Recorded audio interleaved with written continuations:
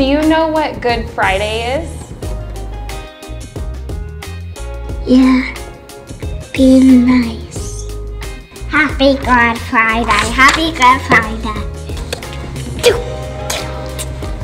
And do you have a friend here at the Y? Yeah, I have a lot of best friends. Yeah, it's Vincent, Emily, Mackenzie, Quinn, Josephine, Corinne, Kaylin, and Alice. I have a lot of friends here. Her name is Stella. His name's Logan. It's Colin and Malachi. It's all about friends. It's awesome. I love it. It makes me feel happy. What does it look like to be kind? Not to be mean.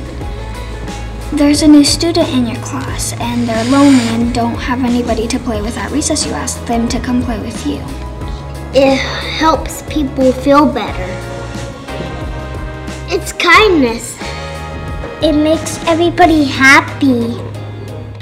It's like someone has sad emojis inside of them and you share some happy emojis with them. And then all of a sudden they turn happy. And give them hugs and be nice to them, especially if they're a new person. Make them comfortable. Play nice. How do you show your friends kindness? We play together and we take turns. Like holding the door for someone or helping someone up. By not fighting. By helping them. You be nice to them and you help them know what we know. We give toys.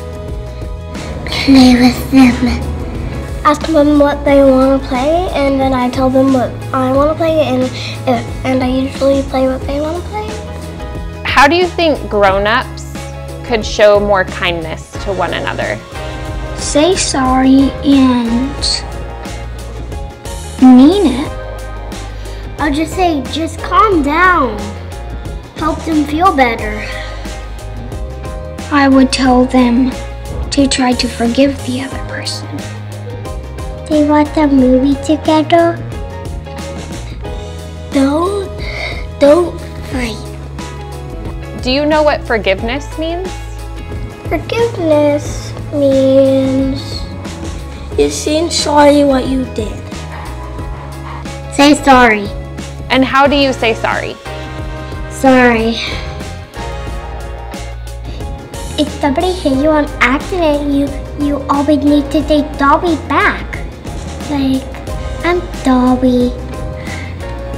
Someone has like a raining cloud on top of their head and you have a sun and then you share that sun and that turns into a rainbow.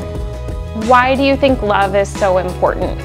Because if somebody don't love you, I will be really sad.